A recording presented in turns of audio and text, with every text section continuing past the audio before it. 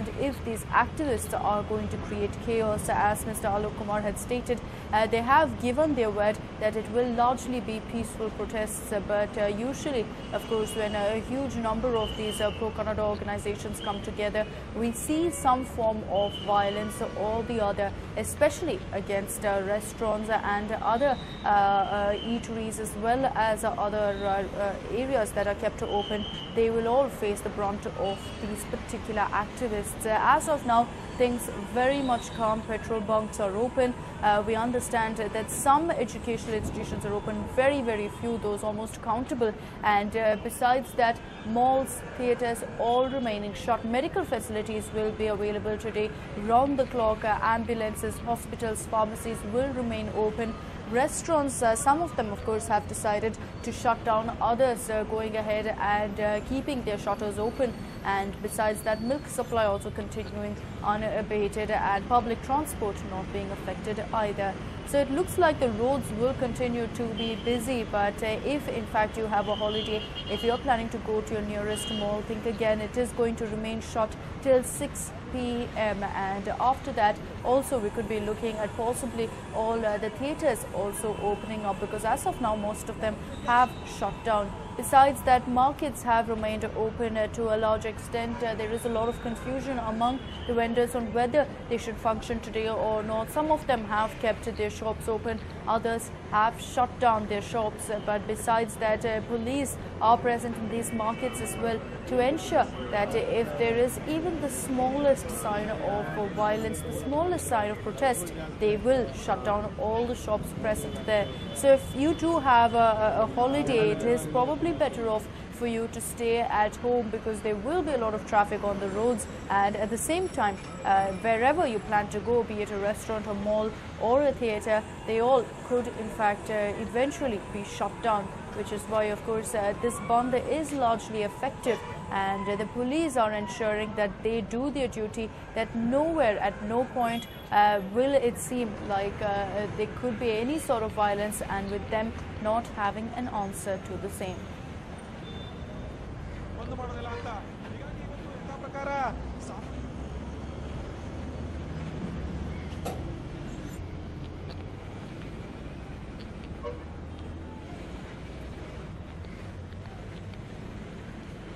And also, of course, we understand that a lot of people fearing this Bandh have gone ahead and ensured that they stock up on basic necessities. In fact, today is a day when milk supply is not going to be affected, but people were seen going ahead and stocking up on the same.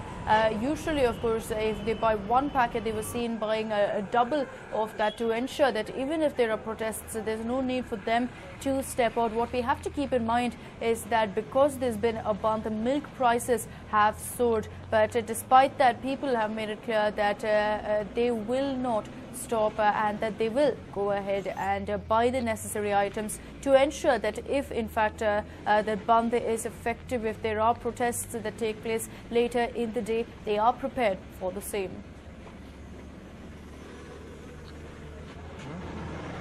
And we'll slip into a short break at this point, but do stay tuned. We will continue bringing you the latest updates with regards to the Bengaluru Bandh on the other side. Welcome back. Well, we are tracking the updates with regards to the Bengaluru Bandh. What is the scene on the streets? Are people braving the Bandh? Are there any protests? What is closed and what is not? Well, stay tuned, because we will continue bringing you the latest updates. As of now, here's what the response is like. Largely peaceful, of course, no protests breaking out. It's a little too early for that possibly. Malls are shut. Malls are essentially shut till 6 p.m. Theatres also remain closed, despite the fact that KFCC did announce just yesterday that the Bandh will not be effective for them. However, theatres remain closed in fact, expecting or anticipation of violence. Besides that, petrol bunks are open as well. So all you people out there who are planning to step out, if you want to in fact fill up your gas tanks. You can make your way to your nearest petrol pump. All of that remains open. The streets continue to be filling up with people. This is the usual busy time. Yes, it's not as busy as any other normal day, but with buses plying, with autos plying, it looks like that part of is not affected. That part of Bengaluru, considering its transport, public transport and large, has not been affected. Besides that, educational institutions, most of them remaining shut, and in most cases a lot of confusion with no sort of communication between the people and between the students as well as the management of the school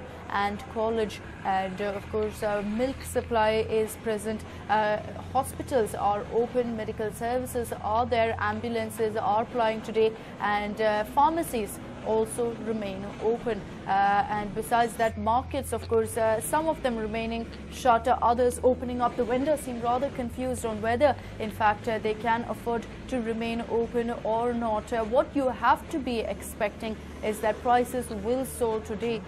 Like in the case of milk, we will see vegetable prices also soaring today, keeping in mind that very few shops have been opened up.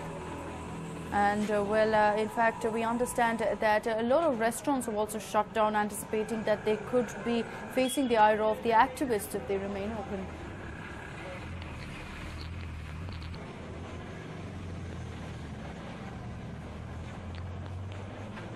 Well, my colleague Arun joins us over the phone lines with more details. Arun, of course, we know what is the scene with malls, with theatres, with restaurants, but there's a lot of speculation along the lines of these markets, some of them remaining closed, others remaining open. The vendors rather confused on whether, in fact, they can function normally today.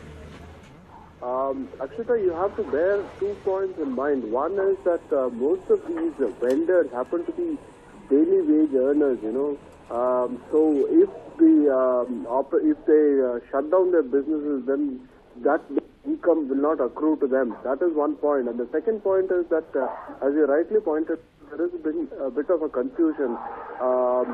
So it's a kind of a wait and watch kind of a situation. In fact, as far as KR market is concerned, remember, KR market is perhaps the most important and the biggest market as far as the city of Bengaluru is concerned. Now, there you are coming across a situation where vendors are still selling fruits and vegetables. It is being speculated that probably now after 9:30 or 10, the activists may come and ask them to stop their purchase and sale operation. So they are gearing up for that, but there has been some kind of a lukewarm response to the Bandh call from other markets across the city, be it the Baswangudi market or even for the matter the Malaysia market.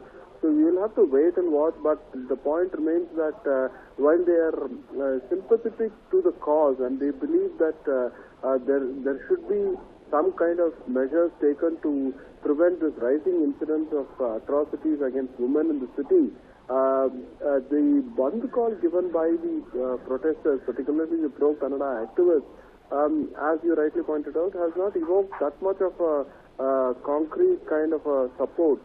So we will have to wait it out. Probably now things will only speed up from here, because as the activists become active and they go around asking people to shut their shops, there is a possibility that even KR market activities will come to a standstill by noon, Akshita. Right, Arun, thank you so much for joining us with all those details. So, of course, vendors preferring to keep their shops open, considering that this is how they go ahead and earn their wages, and even one day will affect their business to a larger extent. So most of them preferring to keep their shops open, and that too going ahead and increasing the fare, stating that today is a Bandh and they are open.